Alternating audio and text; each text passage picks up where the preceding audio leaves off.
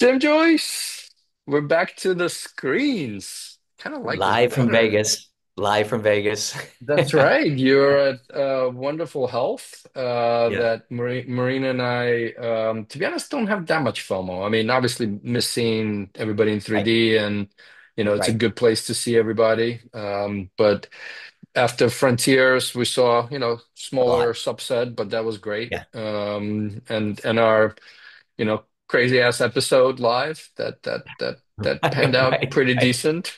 Yeah, getting Though some I haven't feedback heard on back that. from David Klein, so I saw hopefully him. He had a huge booth. He had a huge booth here. I saw yeah. him from the distance, but I haven't said hi to him yet. There was so many people I just saw literally on Wednesday or something. Exactly, exactly. A little bit like too much. Which is amazing to me that people are like from Berlin to Vegas, right? Right, So right. Yeah, yeah. No, there's a circuit. anyway. There's a circuit. But you're looking sharp and fresh, so I know it's still morning-ish Morning-ish. time frame, but let's let in Ross, right? So Ross is the founder of Limbic. I think this will be a first for you and I, Jim, as we let Ross in. Hang tight. You're in, you're on camera, you're with us. I'm just setting the scene.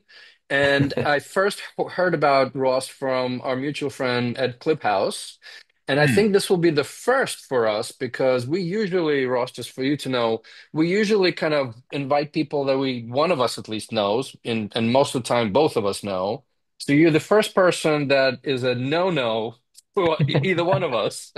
So welcome to the shot You. of digital health therapy. And we're here for some therapy with Dr. Ross Harper. So Excellent. for So I'm not that kind of doctor, I should say up front. Hey, I'm the fair fake enough. doctor. I'm a PhD, not an MD. Well, that's amazing. I mean, that's totally the type of doctor we were thinking of. We want more PhDs involved in this, unless so you're a total But doctor in our minds anyway, but as you're comfortable with. but I like your CYA right up front, and for the millions of listeners and viewers, Ross, if you can just take us through journey of Ross, you can start from, as I like to say, from birth, personal, professional, and Jim and I will, as usual, interrupt. Sounds good. I like being interrupted. And thanks for breaking with the paradigm and agreeing to meet with someone who you've never met previously. I hope this is the first of many and not first and last. I don't know if you can hear my dog barking in the background. So the first No, experience that I'm happy no. to share with you is that I have a 4-year-old Staffordshire Bull Terrier who is my life. And Right. Well, he's welcome to join if he I was wants to gonna join. say, yeah, I got mine somewhere in the kitchen, probably Right. trying to find Right. food.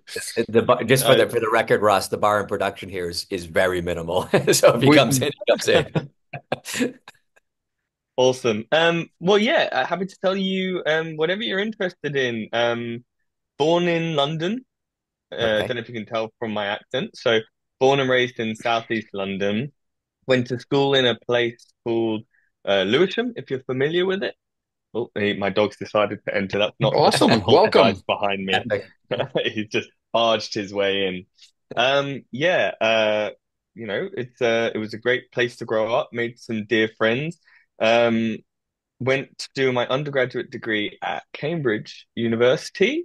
Um, they have an interesting way of teaching science there, where they basically lump everything into one area. They call it natural sciences.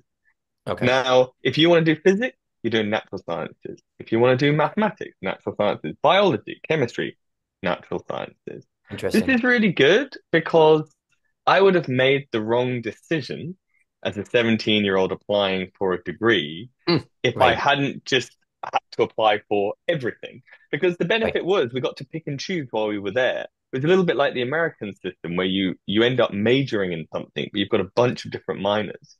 So I Right. ended up getting a chance to do what I thought I wanted to do, which was sort of cellular biology. But Okay. I also threw in organic chemistry, math, and history and philosophy. And I ended up mm. finding neuroscience. And Wow. I'd never have known that's what I wanted to do, but I found it while I was doing my undergraduate degree at Cambridge. And how would a seven And how does a 17-year-old know what the hell they want to do, right? Anyway, right? boy, it's such a tough situation that we Jim, put I still don't know what children I want to do into. when I grow up, Right, right, honestly. right. I mean, I keep saying that all over again, but Yeah, it's so tough, isn't it? We expect people to make this really important decision and in many ways specialize when all they've experienced is school and a school curriculum. There's Right, so much out there. I never did really did neuroscience when I was at school. right. Um, so yeah, I had to find it, and I did, and I'm so glad I did because it's my, you know, it's a passion. I know Right. that word is thrown around a lot, but I love it. Um, and yeah, graduated was like, hell yeah, I want to spend the rest of my life understanding the brain, trying to unlock its secrets. This gray squidgy organ is something that I could really spend decades devoted to. But my in my humble opinion at the time as a 21-year-old, I thought, yeah, but the future of this field will probably be in mathematical approaches Okay. rather Mhm. than scalpel, white coat slicing Right. into the brain. Obviously, it's a bit of both, but I was becoming more and more interested in math and how we can use that to simulate compute.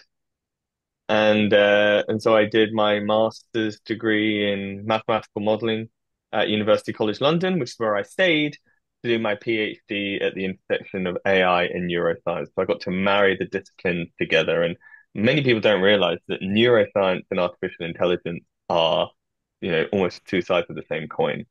Right. So much of what we know about artificial intelligence Mhm. or what is described as machine learning comes from what we understand about the brain, Right. because the brain and particularly the human brain is a biological exemplar of intelligence. So if we're going to try and simulate that in silico in computers, then it makes sense to first understand, well, how does the brain compute?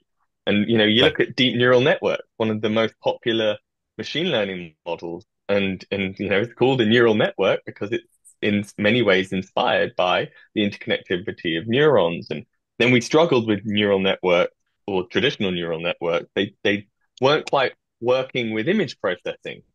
So what do? Right. We go back to the brain. We look at how the visual cortex does things. We identify these convolutional architectures, and all of a sudden, convolutional neural networks and things start working again. So there's this lovely interplay between neuroscience and AI. And what like Can, did your family did you have like I mean like for a 17-year-old to land on neuro you're obviously quite academically strong for the pedigree of universities you've gone to, but like how did you land on that? I mean, were you also part inspiration? of yeah. Inspiration. I don't know. I found it while I was doing my undergrad. So 17-year-old Ross had no idea.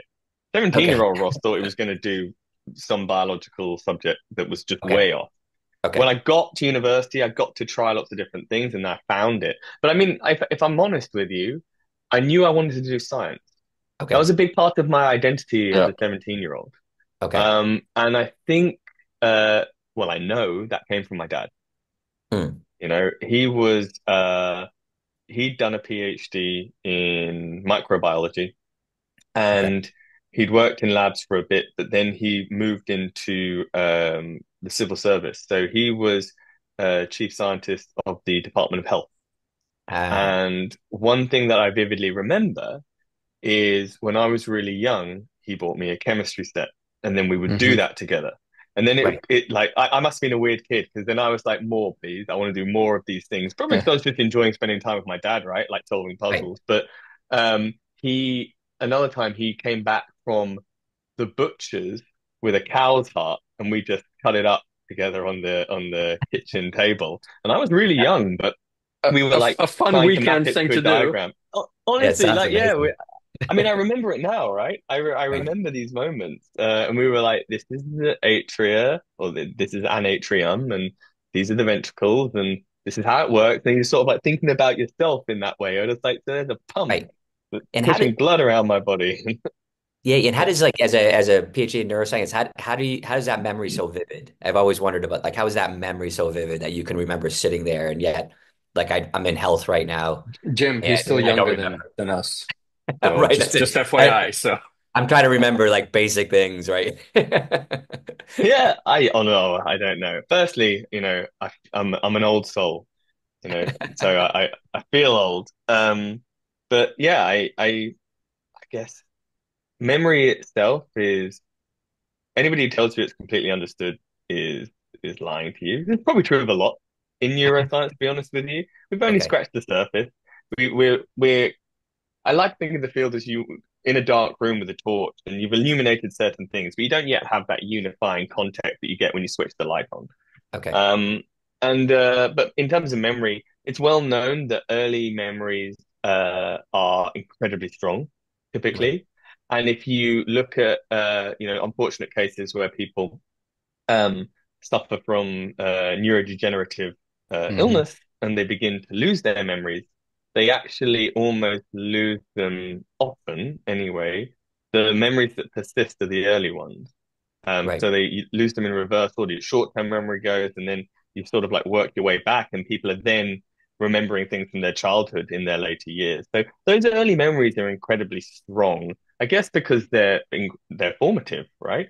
Right. And Like a yeah, building block. yeah, but Yeah. yeah, exactly. But I don't claim to be an expert in memory No, no, consolidation. cool, cool, cool, cool. But before we go into kind of more of the, I mean, you've been taking us Business. on the personal track, right? Mm, And we'd love to learn. But mm. before we go there, I want to interject on kind of brain. For our listeners, like how much do we know about the brain, right? And what are and not, we obviously don't need a whole class on it, but just at a kind of high level, what do we know about the brain and what do we don't know? Like what's a complete mystery, Oh if anything? gosh, yeah, putting me on the spot.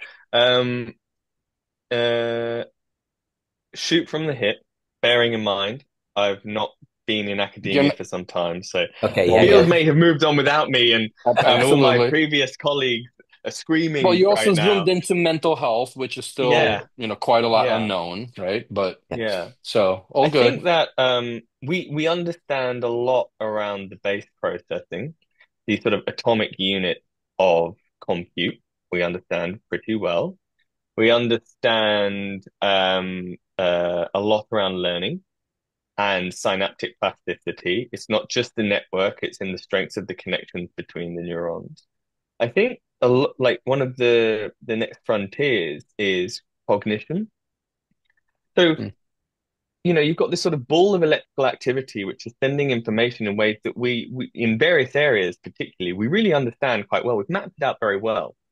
But the jump from that to consciousness and sort of the hmm cognitive theories, those are still shrouded in a lot of mystery and ambiguity.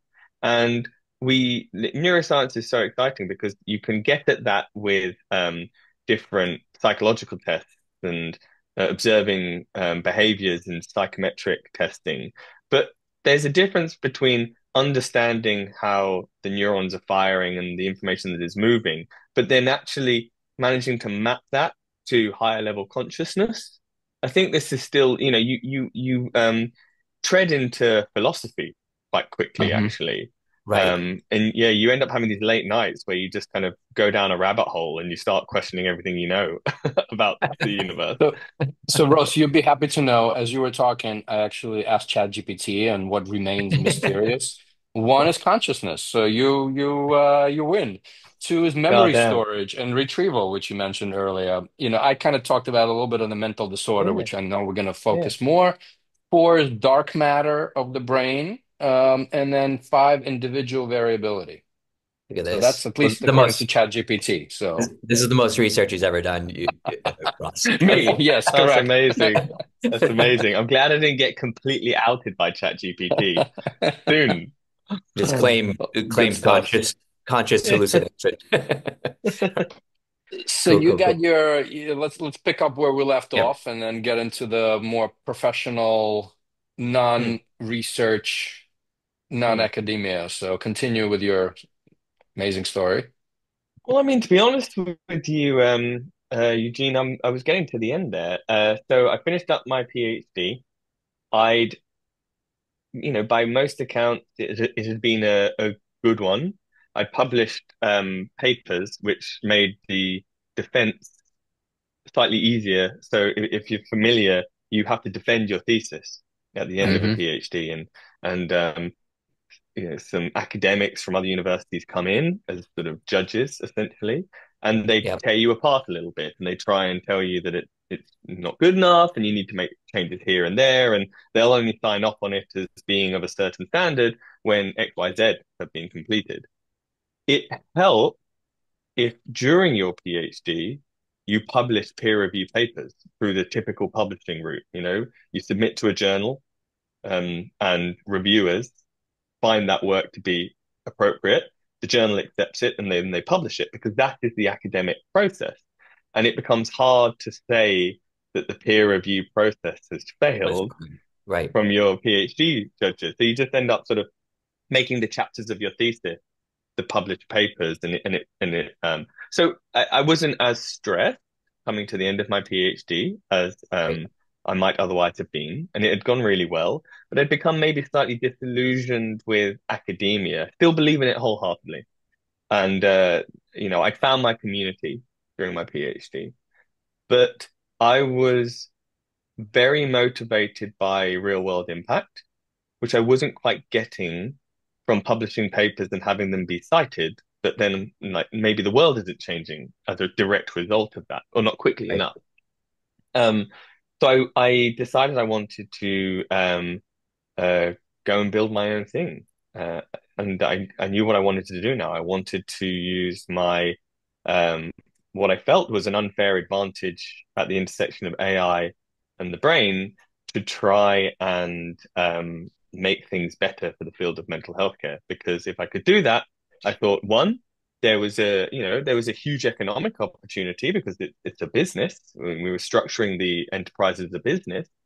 But two, and this was the real motivator, I could directly be responsible for large scale positive impact in the world if successful. And I liked that mission. I like being motivated by sort of something like that. So started a company straight out of PhD. Wow. Wow. Amazing. How long ago And was that? so, That was yeah, limb. same Sorry. question. Okay, yeah. It was 6 years ago, I think, maybe seven. Um, but I should disclaimer, the company in its current incarnation has been going for 4 years because we did a Okay. hard pivot. And I Okay. can tell you why. Because I I really wanted to use AI to improve mental health care, but I didn't know how. And I was a researcher, and I did what I think is one of the key mistakes. I made the key mistake that people who are technical often do when they move into startups. They structure their business more like a research project than like a business. Okay. And Hmm. so I basically was incredibly forward thinking. I was like, what is really out there as a technical challenge? What is the Right. most out there thing that I think I could achieve that Right. no one else can do, which is kind of how a scientist thinks.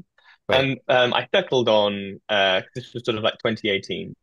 I settled on, and I had a co, for him. Could we take the physiological data that was coming from wearable devices? Because, Hmm. wearable devices in 2018 were a hotter topic than maybe they are now. Apple Sure. and Apple Watch was coming out, and everyone was excited. So I thought, hey, this is really interesting. There's a new way to collect heartbeat data at scale. That's never been possible before. How Right. exciting. And then I thought, could we use this new signal that has never before been available at this scale and interpret from the heartbeat signal what's happening in the brain? Could we Okay. back infer changes in mental state from the signature left in the heartbeat? And that would take some complex time series analysis, some machine learning applied Yep. to the heartbeat time series. Um, and the short answer is yes, you can. We published, Limbic in this early form, published papers on this, but it was just a research project. It was, can we do it? Yes, we can. But what's the business? What's the economic Yep. model? Where is the value creation? And very Right. quickly we realized that, we were doing quite well. We got pilots with some of the big wearable companies. But we kind of asked ourselves, I remember there was this sobering moment in maybe early 2020 when I thought, hang on a second, if we knock it out of the park and close all the big wearable companies, how big is this market? How big Right, is Right. this business? How will this attract venture right. capital? Um, and will this really be the direct route to changing the face of mental health care? I'm not so sure. It just feels like a small piece of Right. a largely consumer It facing product. it's a feature, not a Hmm. business, right? Totally, totally. So that was my sort of mistake. That was me cutting my teeth in startup. Sure. Um, and the message there is we achieved the technical ambition. Challenge. Yeah. Yeah. We that paper that we published under Limbic, where we were looking at changes in mental state from heartbeat time series, that's one of my most cited papers as an academic. Right. But it didn't get us to changing the world. It didn't create the flywheel. So then we asked ourselves around 2020, hey, look, surely the way we actually improve mental health care is by being a standalone player within it. And what would a fully limbic packaged product look like for the mental health care industry? And that's where we went back to the drawing board and we eventually axed the wearable device. And we said, we think we can do a lot in terms of clinical modeling of mental health Hmm. through the data we can collect from a smartphone. So let's Okay. just depend on that. Way better penetration, way more utilization. Um, your unit costs of the product are much lower because you don't require anybody to procure the wearable on top. And Right. let's see if we can go to the care providers. We started in the NHS, and I'll talk more about why I love the NHS. But we went to the NHS, we started asking the question, what's your biggest problem? Right. Where are your biggest challenges? What keeps you up at night? And then they'll tell you, and you'll hear the same thing over and over again. And suddenly you start to think, well, hang on, I can now come up with solutions to these problems. That's the beginning of a business. So we had the AI chop from 2018, but 2020 was when we started to think around what's the product, what's the value Hmm. proposition, what's the business model, and then it really took off. We launched in 2020, so we moved quite quick to a minimum viable product, and Right. now that product that launched in 2020 is in 40% of NHS talking therapy services around the country. It's funny. I just talked to I went up to your booth at Health. I'm in Health, and I went up to your booth, and Nice. your new head of marketing or your US marketing person was running the booth, and she said 40%. So I was blown away by that. So Yeah. what What is is the the product? product? What's the product? Yeah. The product is an AI assistant for clinicians and patients throughout the care journey. So it's a Oh, healthcare product, not a wellness solution. There were plenty of direct-to-consumer wellness solutions in the App Store. We didn't want to be another one of them. We wanted to solve a problem for healthcare provision. So at the very front door, Limbic embeds at intake and it collects basic information, it performs triage and it does as much as possible to do the heavy lift on a clinical mental health assessment. okay. That then outputs directly into the electronic health record, where it's Okay. picked up by a clinician within the services to whom we sell to, and that clinician now can run an incredibly high quality, very highly efficient um, clinical mental health assessment. What may Okay. have taken 60 to 90 minutes can go way down, and at the same time, patient outcomes get better.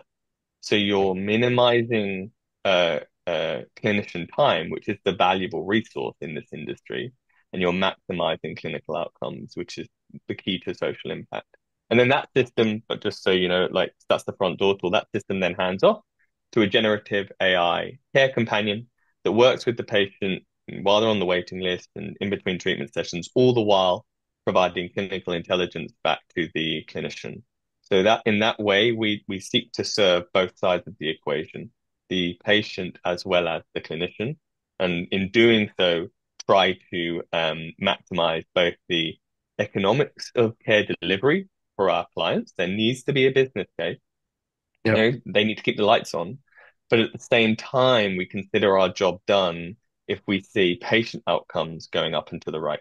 For so many solutions are, one will be back office, administrative automation, and looking to drive a value prop there. Others are just digital therapeutics that only face the patient. We seek to span the continuum to create service efficiencies, but also patient outcomes. And that's where I think we found our niche. So maybe just walk, the triage process, like, and again, maybe I'm going to oversimplify it, but, I get to my NHS website, in a particular, and I want to be triaged, right? I'm asking some questions.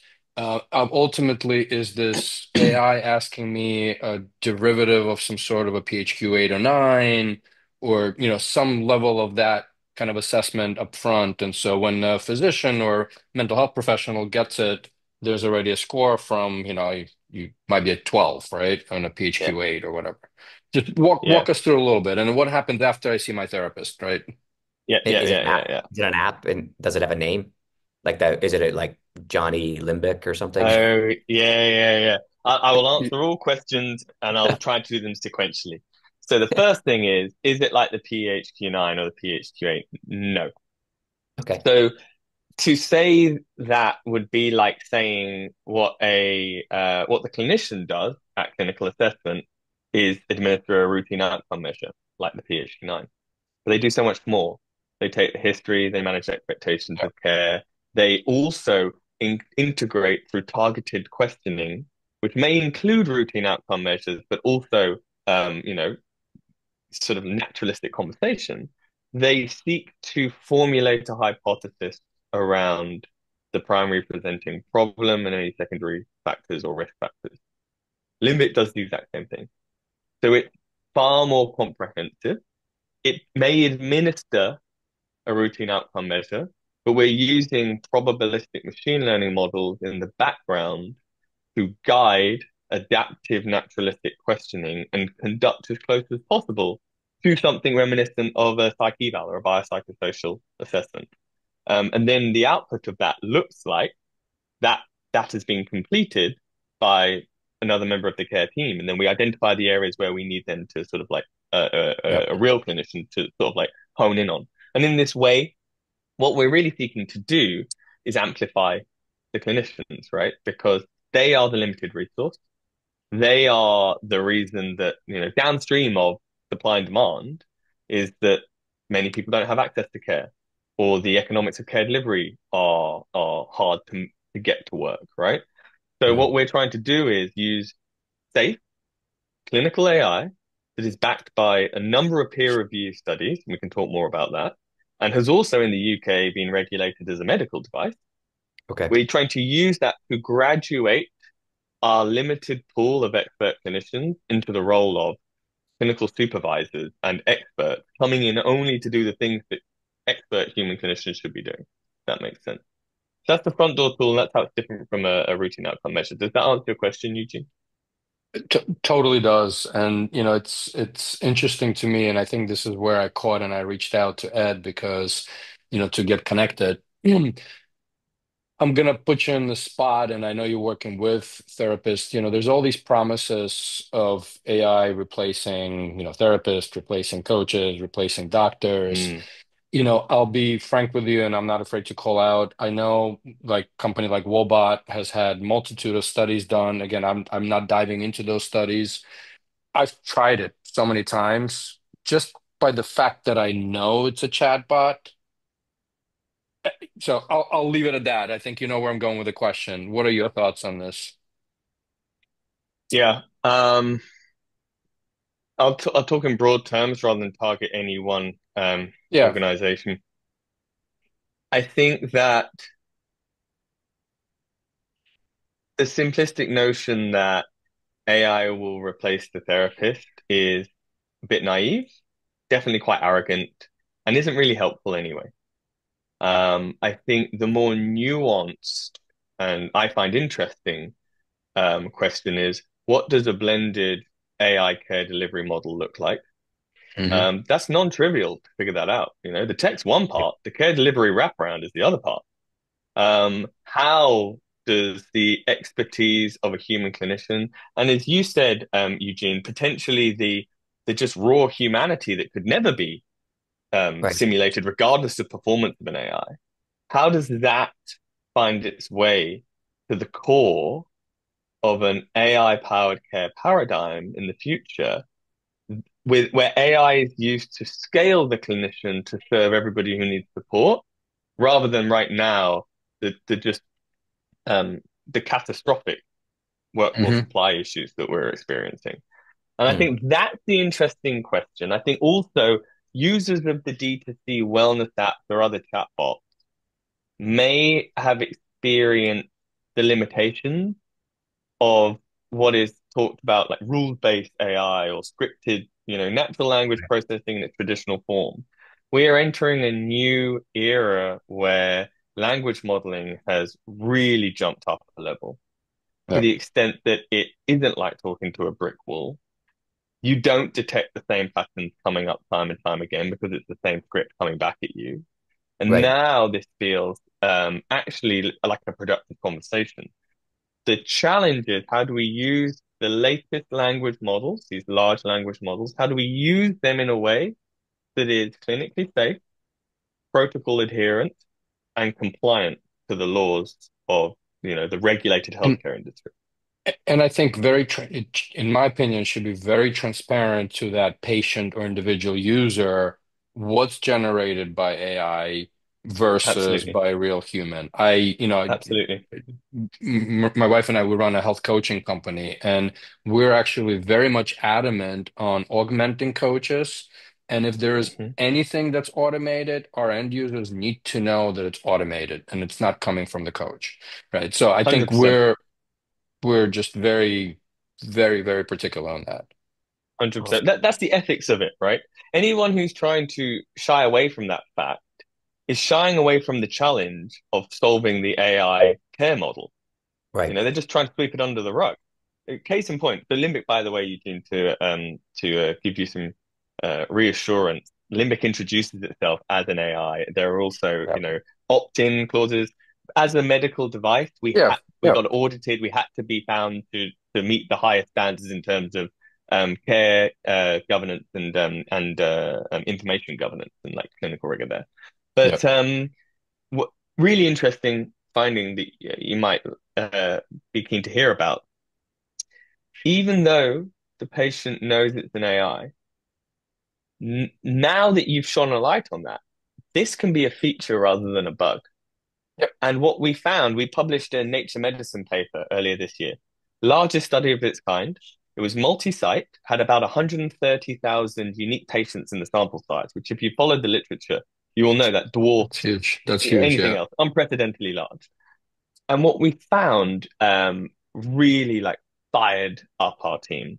Firstly, the front door clinical assessment support AI was associated with a statistically significant increase in the number of patients self-referring into care. Interesting. So Hmm. empathetic, warm front door that helped them identify there was a need that they could benefit from treatment options. That manifested as a statistically significant increase in referrals across the country. Fascinating. 15% increase. Here's what really became interesting. And this is in that Nature Medicine paper. We found that the increase was proportionally greater for minority communities and underserved demographics. So there was a 39% increase from Asian demographics, if I believe, 40% increase in Black demographic, and a whopping 179% in non-binary. And that's not an exhaustive list. Wow. There were more. Sure. Yeah. All statistically significant. We had to try and find a way to answer this question. What's going on here? Why are we seeing this? And when we ran thematic analysis on the patient feedback, because we're constantly collecting feedback from people with lived experience, we collected the feedback and the key themes that were drawn out from those, 100 or something thousand transcripts were, it's an AI. That they knew that. So it's not judging me. Right. That's what I was going to say. Fascinating finding. And It's and the the other one for the for many of the minority communities was, it doesn't have a race or a gender. It's not clashing with mine. Hmm. interesting. So if you lean in to AI, you do it safely, you show the evidence base, you do what you need to do in order to be compliant, Right. then you can actually benefit from things that a human can't do. And now you get into this really interesting sort of like Right.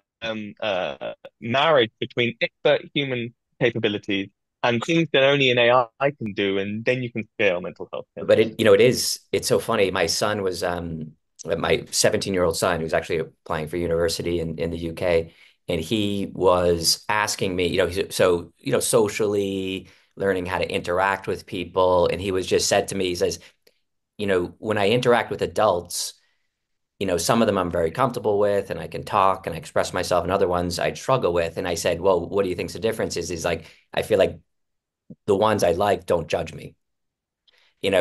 It's a very human Hmm. experience that when you meet someone, like if you meet Eugene at a conference, Eugene, we say, is the most loved man in digital health, right? You meet Eugene I'm at blushing. I'm a, blushing. you meet him at a conference, but you walk in, it's like positive, Mm, helpful, and not mm, judging, right? And you don't, and there's not a secret judgment underneath it, and you can't tell what race or gender he is. I'm yeah. joking. I'm joking. I mean, some days I look very different than other days, especially when I shave my head. Right. Um, So it's a Fascinating, human but experience. it is a Hmm. human experience, but it's actually something interesting you said, right? This empathetic front door. And that's actually, I'm going to drill down a little bit on that because, today, is there emotion in AI? Is there empathy in AI? Because we don't know much about the consciousness of the brain and what will click on, empathy and emotion. Is this something that you can see even in the next 5 years really starting to hit the mark? Or actually the lack of the fact of judgment zone, you could argue that's somewhat empathy and some emotion, is what's actually winning over people engaging. So I guess the short version of my question is empathy and emotion, and I know those are two different things. All Is that something that's coming in AI or it's already here? Yeah. I mean, it's so hard. It's hard for it not to devolve into a semantic discussion, I guess, right? Because right. um, the system can simulate emotion in the sense that it can give the other user in an interaction the feeling and signaling of Right. emotion and empathy. Um, and maybe that's enough if Right. what we're really trying to Yeah. do is make people feel at ease so that they can start the care journey. Maybe that's enough. Whether or not the system itself feels emotion, um, Yeah. firstly, no. Like I Yeah. just spoiler alert, no, Yeah. no. Yeah. But could it ever? Well, now we get back into that sort of like we don't Philosophy. quite Yeah. understand consciousness or the conscious Right. experience, Yeah. Yeah. and then it gets very philosophical. And I think really actually, um, humanity is going through this exciting paradigm shift. We're all incredibly lucky that we're living through this moment where we could steer things to a really, really better world. I sincerely believe that. I wouldn't be doing what I'm doing if I didn't believe that. But we will have to ask ourselves really challenging questions around what does it actually even mean to be human? What do we mean when we talk about intelligence and emotion and Right. consciousness? Because we haven't really had to ask ourselves that because we've been the only thing that is at all relevant in that conversation. But Right. now, we're really having to dive into those details as we create something that is sufficiently complex and performant that, yeah, that I think the future of almost all industries will be what does the marriage between human expertise and AI Yeah. capability look like?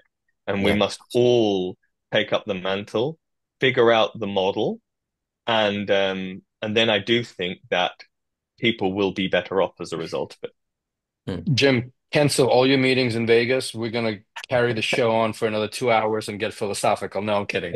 Uh, it. so what's How next was for how you was guys? health, by the Yeah. way? How was health? Was it good? Oh, yeah, it's epic. Epic. I know you guys are up for an award, right? You were up for, or you're part of a pavilion, or in you're launching Yeah, in, I think or you've I think launched. we're a finalist for best AI healthcare win. I think that's what we were there for. I unfortunately couldn't go, which I had huge FOMO it looked incredible. It is. I It's wasn't able incredible. to attend. I Yeah. tried not to look at pictures, and Yeah. therefore I No. keep saying I don't have FOMO because I haven't looked at pictures. Listen, I mean, it's so like I've done three. I've done three of this health. I mean, the fellow that's at this, health conference is up. It's a phenomenon, right? Like we were just in health in Yeah. Europe not too long ago. So the coalescence, like last night I listened to Lenny Kravitz talk about, working with dentists that were giving Wow. oral care to, underprivileged people Yeah. in bus. Like it was just so cool. The technology, and then this whole transformation of what's AI and what's not AI, and Mm, so it's just mind blowing. It's a little overwhelming. I think mm. I was looking forward to coming to my hotel room and just having a conversation without seven. I joke around that if people don't have ADHD, they will come back with it, even though I know you can't get it that way. Like, when you're Well, um, taking hopefully the Limbic team offered you a small oasis of relaxed conversation. They're a pretty chill group. very, very impressive. What's the name of your marketing director, your new marketing director? Skipping me right now. John, JB. Oh, that a woman, Oh, Amber. Amber. That was it, Amber. I met her very quickly because you She's just said incredible. we're gonna have Ross Yeah, on. yeah, yeah. She talked about your bridging this kind of PhD in academics, but your capacity to communicate. That's what she described to me. So you can, so she appreciates. And now you're just so disappointed with No, no, no, no. So you're no, launching in the. listen, Go ahead. go You're ahead. launching in the US now, or you've launched in the US. we've signed a number of contracts with care provider organizations in the US. Been incredibly humbled by the reception. Um, before we moved out to the US, everybody told us, look, this is where companies will come to die, and no UK health company really does this well. And I was really nervous. But Yeah. we had this evidence-based, differentiated AI product that had been used now by 350,000 patients in the UK Right. across demographics. It's creating value. That's demonstrable at this point. That's not a question. Yeah. That's a definite. Yeah. And so we wanted, to achieve the mission, to achieve the vision, to really make the highest quality mental health care available to everyone everywhere. We had to get it out of the UK and we wanted to bring it to the US. So we kind of had our coming out party in March earlier Okay. this year. And just so grateful to have found innovative care provider organizations who took almost no time in the grand scheme of health technology sales to make a call, procure the Right. solution, and we will be going live imminently with the first few. Awesome. Oh, congrats. Amazing. That's amazing. Amazing. Amazing. Well, I'm sure we can keep blowing up our minds and getting into the consciousness, but unfortunately, we're not a Tim Ferriss show here, and so we're gonna kind of pause here, but leave to Jim Joyce with his final big question to you, Ross. Okay, so we're gonna kind of fast forward, then go backwards, Ross. So into your consciousness. So Matt, you're so 2 years from now, you finally get to health. You're at health, and you're being introduced on stage by Lenny Kravitz, by Lenny Kravitz, and he's announcing the fact that Limbic has penetrated, it's exceeded even its UK metrics. It's 45% penetrated across the US, and people are using this system to non-judgmentally enter into the care. And people want to hear about how you did this and how you built this team, and this company's massively successful. Your academic entry into now you've made this massive impact. And so as you're doing it, you're giving this great keynote. Lenny Kravitz is blown away. He breaks into song on stage, You're and taking me there. I love it. your emotions are through the roof. And Amber and the other fellow, I don't remember his name, are high-fiving you coming off stage. But this young kind of academic stops you in the corner and says, like, Ross, I gotta talk to you. I gotta talk to you. And he says, you don't understand. You hear from his accent, he's a Southeaster, he's a Londoner. And he says, I've moved to the US, and I used to break apart things with my dad and chemistry kits I went to Cambridge, but I did my master's. Now I'm launching my own digital health company with emotional AI, solving big problems in here. What's that one piece of advice you would give that younger version of yourself? Well, firstly, I love the storytelling. The question you took me there. You took me there, Jim. You triggered an emotional reaction. I love it.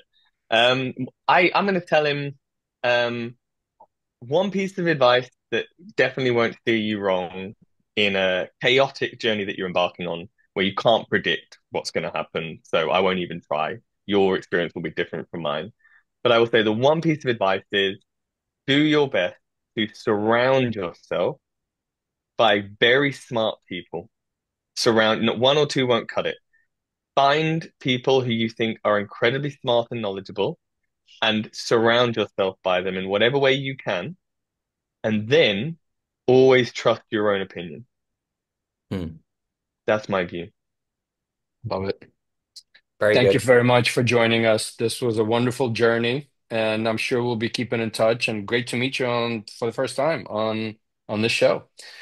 That was great. Likewise, thanks for inviting me. I thoroughly enjoyed the chat. And Thanks, for all Ross. listeners, hit subscribe, pass it on, and see you next week, maybe.